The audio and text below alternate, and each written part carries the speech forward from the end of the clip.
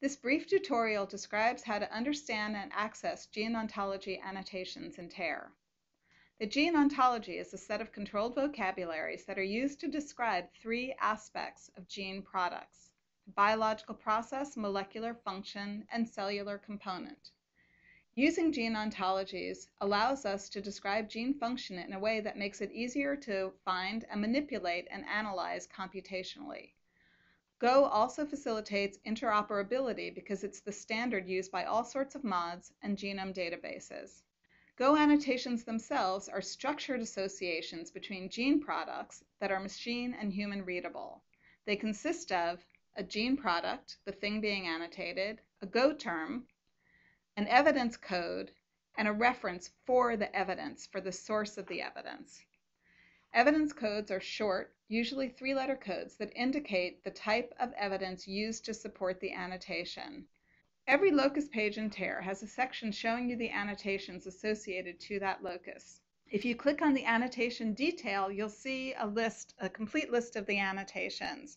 Click on the reference link to find the paper or source of the evidence, experimental or otherwise, that supports the annotation. Or, if you want to find similarly annotated genes, you can click on the Go term itself to view the term details and see other genes and information associated to the same term. In TAIR, you can also find genes by Go term using the gene search. Enter in a term. If you use the default parameters, it will return all annotations for all different types of evidence, or if you prefer, you can limit the results only to those genes annotated based on experimental evidence.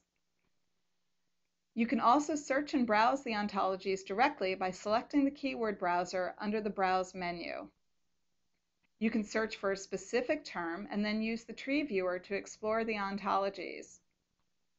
You can choose to display different types of data that are associated with the Go terms, including annotations, genes, or papers.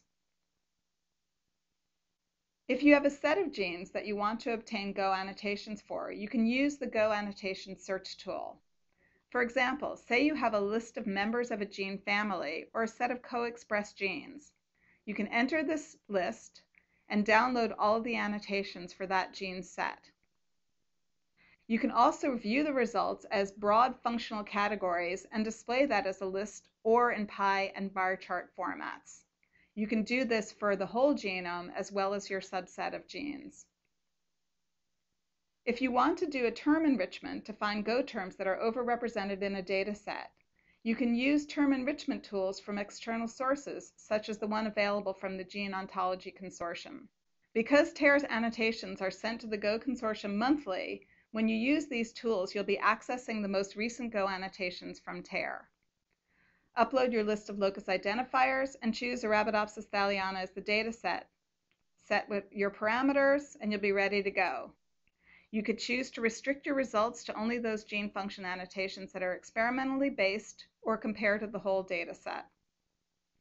We encourage you to learn more about the gene ontologies by visiting the Go website, or if you have questions or comments, please email us at curator@arabidopsis.org.